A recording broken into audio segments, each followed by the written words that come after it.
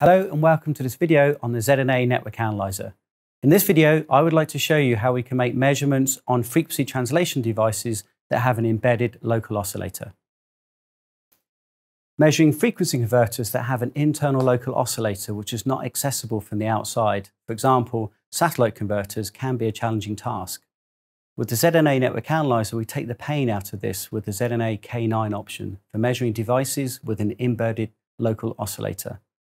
The instrument provides a two-tone stimulus to the device under test, and with a dual internal receiver concept, we can simultaneously measure the two tones and their phase relationship at the input and the output of the device under test at the same time.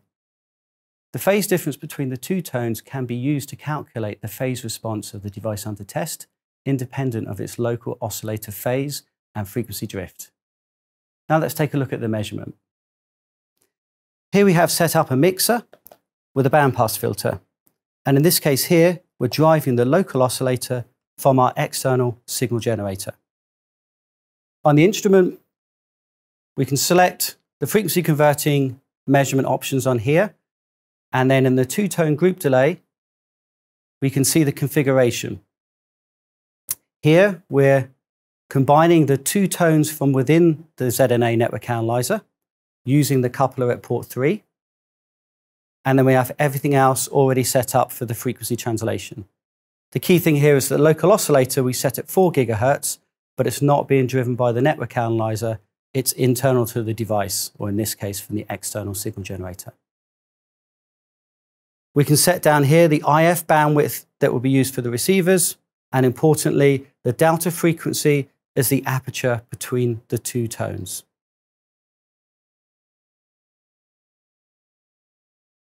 So once we have that configured, we can then bring in the delay measurement onto our screen. And now we can see, at the moment, the uncalibrated group delay response.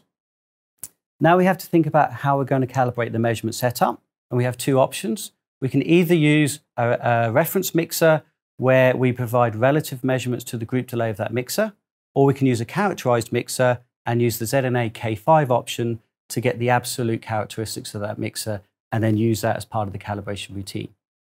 Here, we'll just use the relative measurements here and provide the setup with the mixer delay calibration. Now we've calibrated our measurement setup, we can actually look at the results.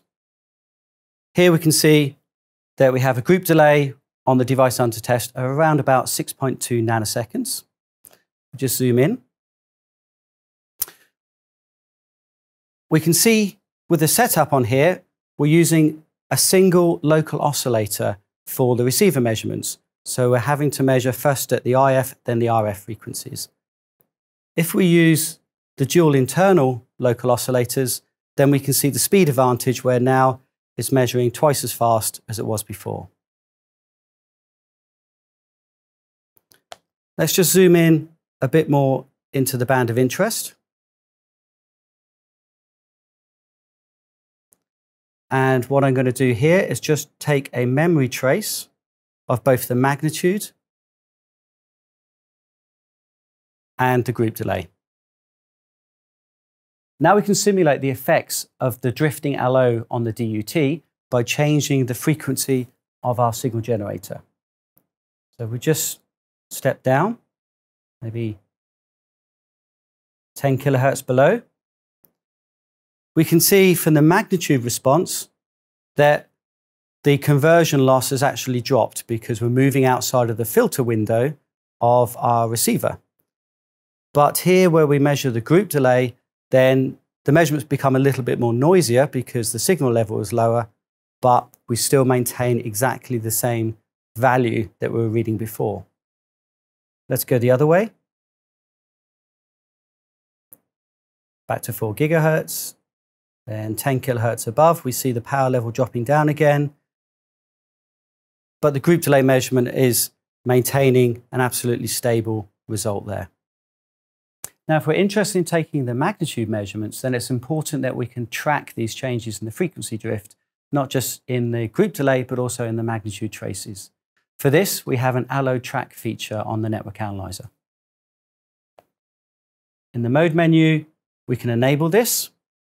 And you can see that the magnitude response has now corrected back to the original value, but it's telling us down here that we see that the LO is drifted by 10 kilohertz. We can even go back to our signal generator and put in a larger offset. So let's maybe as 100, 200, 300, even 500 kilohertz. And each time the network analyzer is tracking that drift. So we can see here now we're reading 500 kilohertz offset. And now for the final part of the measurement, we're going to add the relative phase. So back into our measurement menu, we can see that the measurement quantities are here. We can take the phase RF to IF, bring this into our display. And then maybe we just want to zoom in a little bit to the band of interest, just so the pass band's visible. And in the trace config menu, what I can do is show the phase deviation from 0. And then we have the final setup here where we can see how linear the phase is through the pass band of interest. So in summary, we've seen that the two-tone method from the ZNA network analyzer is the most advanced technique to measure group delay on frequency converters without access to the local oscillator. The ZNA stimulates the DUT with two frequencies simultaneously and measures the phase difference at the input and output in order to obtain the group delay and phase response. This method is robust against common problems like phase and frequency drift of the device's local oscillator during the measurement. And with its multiple internal sources and unique dual local oscillator concept, the ZNA makes the measurements fast, convenient, and trouble-free. It is the ideal tool to measure phase and group delay on multi-stage converters, satellite transponders, or the link between ground stations and satellites in orbit. So thank you for watching this video. Please visit our website if you would like to find more information.